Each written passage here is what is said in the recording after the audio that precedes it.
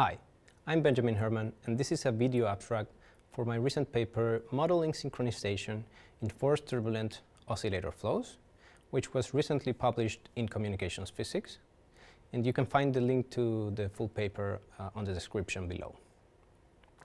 This work was jointly done with Philipp Oswald and Richard Semaan from TU Braunschweig and with Stephen Brunton from University of Washington. So let me start by defining what do I mean by oscillator flows. These are fluid flows that display unsteadiness characterized by a well-defined frequency and that are rather insensitive to external noise. Wake flows are a prototypical example, and even turbulent wakes are known to exhibit a similar behavior. And these flows have been studied for decades, mainly due to their richness as a nonlinear dynamical system, and also due to their relevance to applications in aeronautics, transportation, and energy conversion. And a great model to describe the evolution of dominant patterns in these flows is the celebrated Stuart-Landau equation. In this work, we leverage an extensive experimental data set to extend the Stuart-Landau equation to model the response of wake flows when periodically forced. And this is the example of oscillator flow that we are working with. It's a D-shaped bluff body that is very long in the span-wise direction, so the flow is quasi two-dimensional, and the body has a rectangular base. And we conduct wind tunnel experiments at a Reynolds number of 56,000 that is based on the body height and the free stream velocity. The body has two thin slits located at the upper and lower trailing edges, through which we do periodic blowing.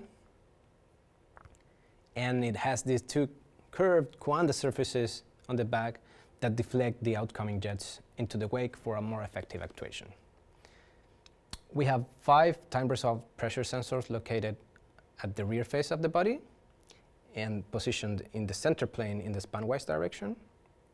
And what we do with these signals is take a weighted average to obtain this output signal x. And if we take a look at the power spectral density of x, we see one lonely peak located at the natural frequency, which we called omega 0. So this is the frequency of the unforced vortex shedding in the wake. And other authors have looked at the power spectrum of x when the flow, or a similar flow, is periodically forced, either at the natural frequency or at an integer multiple of it. Here we take a look at how does the power spectrum changes for over 200 different forcing frequencies, ranging between 0 and 3 times the shedding frequency. So if we take these 200 power spectra and we vertically stack them one next to the other, we get one of these heat maps. And we have 6 of them, because we consider 3 forcing amplitudes, denoted by epsilon, and 2 forcing configurations. So the first one, which we call symmetric forcing, where we are blowing through the top and bottom jets simultaneously, and the second one that we call antisymmetric forcing, where we alternate blowing through the top and bottom jets. So this is the enlarged view for one of those plots, where again both axes represent frequencies. So the horizontal axis has the forcing frequency omega f, and the vertical axis has capital omega, which denotes the frequency content of the signal x that is characterizing the wake dynamics. And the color map denotes spectral power. So if we choose a forcing frequency and take a vertical slice in this plot, the brightest spot along that slice will represent the dominant frequency component in the wake being excited at that omega f. And we also find the direct signature of the forcing frequency in the spectrum of the response, and that's colored by this green line, where capital omega equals omega f. And then we find these other regions that we color in yellow and in light blue, which correspond to nonlinear interactions between the forcing and wake modes, giving rise to these signatures at omega f plus or minus omega. So these frequency components, colored in yellow and light blue, are much fainter for the case of antisymmetric forcing, meaning that triadic interactions play a much lesser role in the wake response of antisymmetrically forced flows as compared to symmetrically forced. Finally, to complete the picture, all the other features that you see here can be explained either as higher harmonics of the forcing or the nonlinear interactions between the wake and these higher harmonics.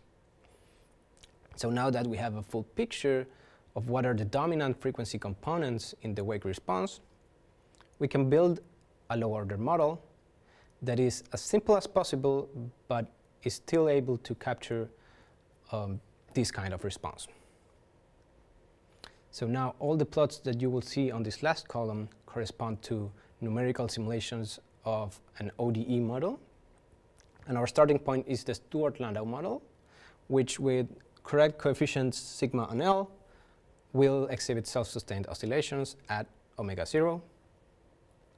If we add a forcing term, we will get a response at the frequency that we are forcing. But if we have a harmonic forcing and we want to get a response at different frequencies, then we need to add a nonlinear term. And these terms that we add in here are modeling the triadic interactions between the forcing and the wake modes. Finally, to generalize our model to non-harmonic forcing, like in our experiment, we simply replace the harmonic forcing term with a whole Fourier series. So in practice, of course, you would truncate this infinite series, and how much will depend on the spectral decay of your periodic forcing signal. So, but typically, you can retain only a few number of terms with free model parameters that you need to fit. So let's talk about synchronization. What you see here are hundreds of fireflies blinking together on a riverbank in Japan. So excited by their neighbors, each individual firefly slightly adjusts their own blinking rate until you get what looks like organized behavior. Synchronization theory is a fascinating field that studies this kind of behavior for systems such as chemical reactions, spiking neurons, animal locomotion, and many others. And in the last part of our paper, we borrow some of the tools from synchronization theory to analyze the dynamics of forced oscillator flows as described by our model. So this is our modified Stuart-Landau model, and here is where synchronization comes in. Because our model is relatively simple, we can analyze its dynamics using some classical tools. And I'm going to skip over the details, but you can find all about them in the method section of the paper. What's important is that we find analytic expressions for the regions of synchronization that come in two flavors, what we call N-to-1 synchronization and N-to-2 synchronization, meaning that n, where n is any integer, n cycles of the oscillator flow take place for every 1 or 2 cycles of the forcing. And these expressions are parameterized by the model coefficients and can be used to delimit what are known as the Arnold tongues of the system. The Arnold tongues are the regions in the space of forcing frequency and forcing amplitude where the system synchronizes to the input. So the gray regions are delimited by our analytic bounds, and the yellow crosses are from our experimental measurements. And we see remarkable agreement between approximations made on an ODE model and measurements from a turbulent flow field.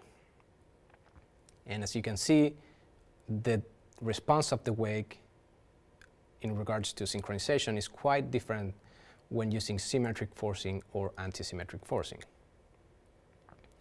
And I might add that we can also use these expressions to enforce known physics on our model. Because we have available measurements of the synchronization bounds, we can use these expressions to solve for what the model coefficients need to be, such that by construction, our model respects the synchronization dynamics of the measured system. And this is a very exciting research direction that we want to look further into in the future. Okay, so thanks for watching. And again, I skipped over a lot of the details, but I invite you to read the full paper, and you can find a link to it in the description below. Thank you.